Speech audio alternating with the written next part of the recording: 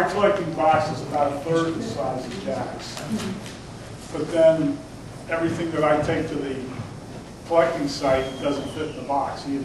But I do have a box of ceramics in there. And the only place I've ever used it is at Mount Order. But I do have it in there.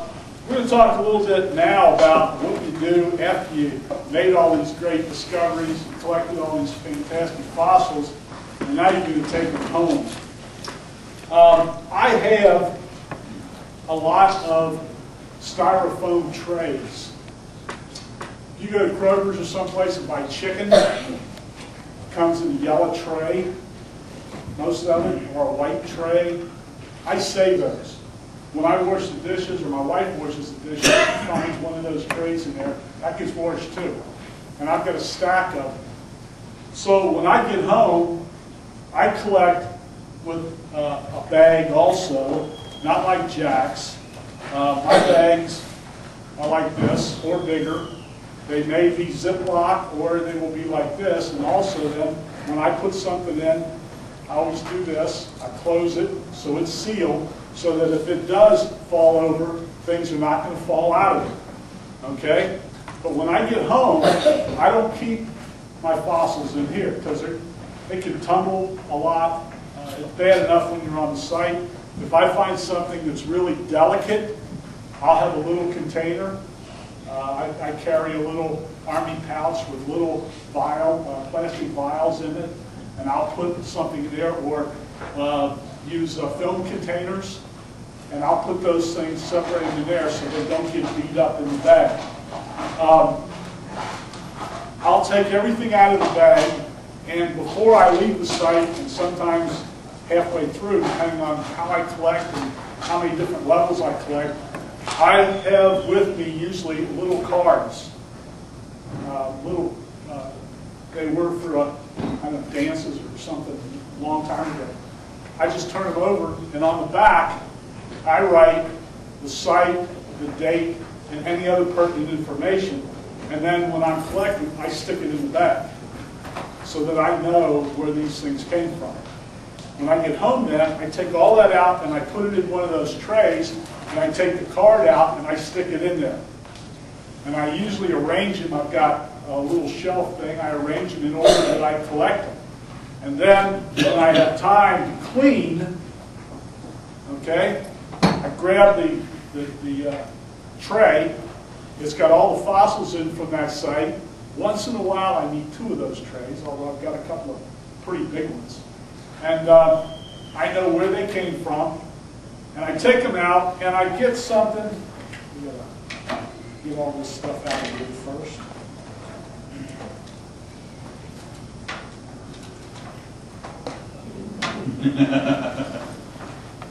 Okay. Anybody know what this is? Yeah, you go to the hospital. That's a hospital tray. Okay, and give them away. All you got to do is be really sick. Okay? Or know somebody who is. Most people, when they get out of hospital, they throw this stuff away. I ask them for it. Okay? Actually, I've got 2 of them at home that are really nice, a lot better than this one. But this was a recent acquisition, unfortunately. Not for me, somebody else. These make good trays for cleaning fossils. Okay? Now you can use get a dish pan or something, like a plastic dish pan or something. These are a pretty good size. And what I do is I take the fossils and I put them in the tray, and then I cover them with water. And I leave them sit. Okay? Because now any mud that's on there is going to soften up. Now obviously I'm going to look at these things before I put them in there. And if I see something that I think is going to come apart in the water, it doesn't go in here. I clean that separately. But if ordinary things that I find, bracts and clams and things like this, they go in here, they get covered with water, and they sit in there for a while. Then, when I clean them, this is what I use. A toothbrush and water. Okay? I have access to bottles like this. I teach chemistry. And I accumulate some of these from other people. They give them to me.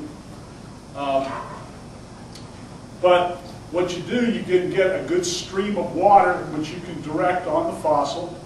Use a toothbrush to gently remove any kind of mud. And it's important that you do it gently. Don't get out, you're not trying to scrub the thing clean. Long time ago, I was collecting in a creek bed, and there was like a little waterfall and a big shale layer. And I found laying on a ledge of shale this rock, and it had a couple of little brachiopods on it. Probably, if I was collecting today, I wouldn't even have picked it up. All right, because they're just common brachiopods. I picked this up, I put it in a bag, I looked at it. It had a big lump of mud on the bottom of it, shale, mud. I stuck it in the bag, I took it home. Put it in the water, I started to clean it, and I got to get that mud off. So I turned it over, and I started cleaning the mud, and I looked and I thought, what is that, a bryozoan that's laying on there? And I started cleaning a little more. I had the two common brachiopods on the other side, but on this side, I had part of the stem, the crown, and arms of the Antennacrimus. It was the first crinoid I had actually ever found, and it was in that mud. Now, if I really scrubbed on that, I might have destroyed that thing, because it was literally lying on top of the rock. So you have to be somewhat careful. You don't want to attack them too much. So a stream of water, or in some cases, my wife says I make a lot of noise when I sleep. I've never heard you. Okay, I've never heard you. She says that. So we buy this stuff. Well, I get these bottles in, and they're spray bottles. They're great. All you got to do is put some water in them, and it's pump spray, and it sprays a nice mist of water. These things are great when you're out in the field too, because you don't get things too wet. What Jack was saying, you don't want to clean things in the field. You really don't, because you tend to lose things, and it's hard to find them. When they fall on the ground, you got 12,000 fossils laying at your feet, and now what you want to say fell amongst them, it's hard to find. But you can get a nice little mist of water on them, and sometimes things show up better when they're wet than when they're dry. Because when they're dry, they look a lot of like the rocks that they're in. When you wet them, they're a different color. And so this is another way to produce a little stream of water. Okay? And then gently clean with this. So when I get everything loose, I spray off the water, and now I've got other trays. Okay? If you ever have bought, 15 or 16, pre-cut pork chops or something, or 3 pounds of chicken, and they're on a tray about this big, a styrofoam tray, I keep those too. And now, as I clean the fossils, I lay them out on that styrofoam tray. Put all, brachiopods here, and certain kinds of brachiopods, and gastropods over here, bryozoans, and that's where I lay them out to dry. Occasionally, I'll use something to dry them, a towel or something like that. One of the things you have to be careful how much lint the towel gives off, because you get it all over your fossils, and then you got to clean it, brush them off again. As you're cleaning the fossils, these are nice. These are dental picks. Okay? I've got more of them at home. I don't use them that much. Dental picks are fine if you have a fossil that's partially buried in the matrix and you know the shape of the fossil. They're not good if you just start digging in the rock, because you can destroy the fossil. Another thing, a lot of times people get brachiopods and they want to scrape off all the things that are attached. Well, as Jack alluded to, sometimes those things can be pretty important.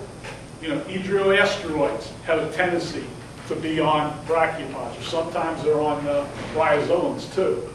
Okay, you find things like corculitis on brachs. You can find various types of bryozoans attached to the brachs. There's all types of things, epibionts, that are attached to other fossils. And so you don't necessarily want to clean them off, because they might be more important than the brachiopod. I was at the museum today, and there's this box, and there's one little tiny brachiopod laying in there.